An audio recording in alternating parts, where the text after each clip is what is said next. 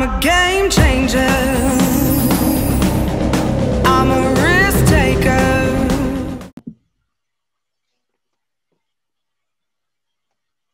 Hello, my name is 𝗃𝗠𝗀𝗃. We will present our presentation from now on. Let me introduce my team. Our team consists of 2 members, me and Jin-Seo Lee. We are from South Korea.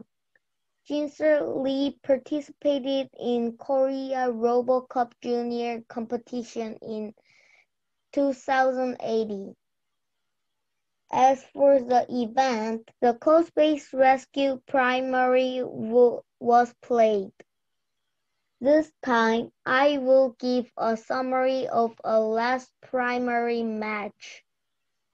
We tried to create a program in which robots move on set route. We used State Manager and Compass to make a program. But our program didn't work. We tried to fix the program, but we could not find what is the problem. Our program didn't work well, so I fixed it. But it didn't work. I gave up that program and made a new program which the robot moved randomly. Next, I will explain the algorithm. We made 19 comments.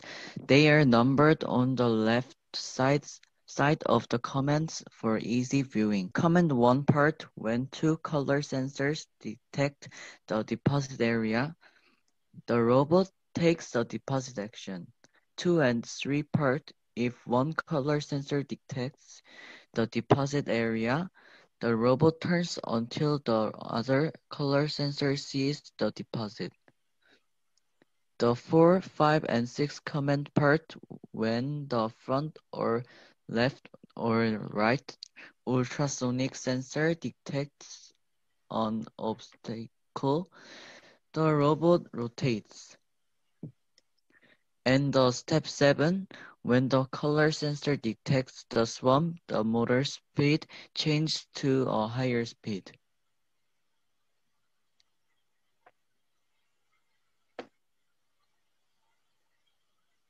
I will move on to the next slide and proceed with the explanation.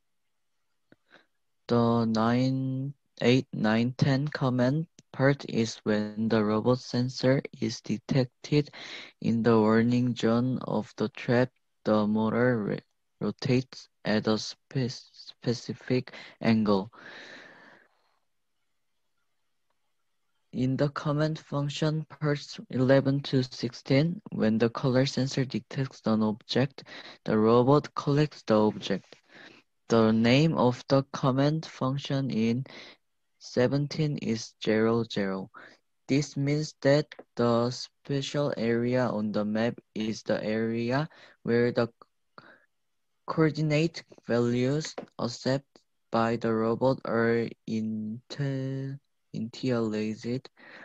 And when it comes to this area, the robot moves forward forcibly and leaves the area. In Node 18, since there is no wall in the map, the coordinates of the map are put in the advanced condition, and when the robot is located in the area, it is forcibly turned to prevent the robot from leaving.